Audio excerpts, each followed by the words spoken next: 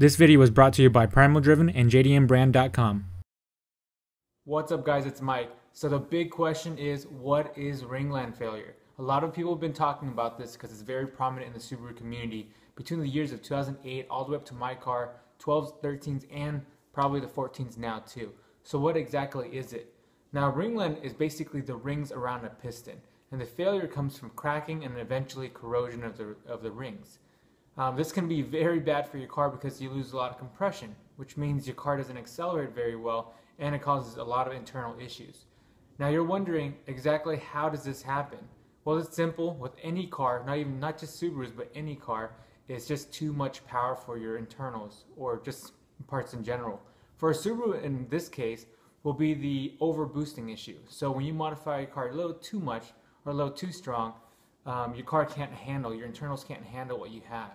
Now, I don't know if this is a defect from the company, Subaru, or just a design flaw, but the Ringland failure has been very prominent and very, very common in the Subarus, and it's kind of unfortunate. Now, your question is, how do you prevent this? Basically, don't modify your car too hard or too much. Don't boost too hard. And how do you do that? I guess just not drive hard, and that's what people tell you anyways. You're not supposed to drive your car too hard. You know, work hard and drive hard.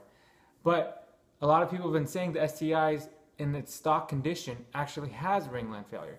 In that case, I'm going to say yes, it's a failure on the company's part of not making the internals strong enough to handle its stock power. And I know there's a lot of you guys out there that know a lot more than I do about Subarus, so please chime in, leave in the comments below about what exactly Ringland failure is, and help educate the Subaru community and also people on my channel about the details of how this happens or even why it happens. Always appreciate the input, and always correct me if I'm ever wrong about anything, because I'm definitely not a mechanic and I am new to the Subaru community, as a lot of you guys are. So let me know exactly what you think about Ringland failure and also why it happens and exactly what it is. Let me know, experts. Thanks guys for watching. Follow me on Instagram at Smurfinwrx, and also make sure you guys check out JDMbrand.com for my t-shirts, Work Hard, Drive Hard by Primal.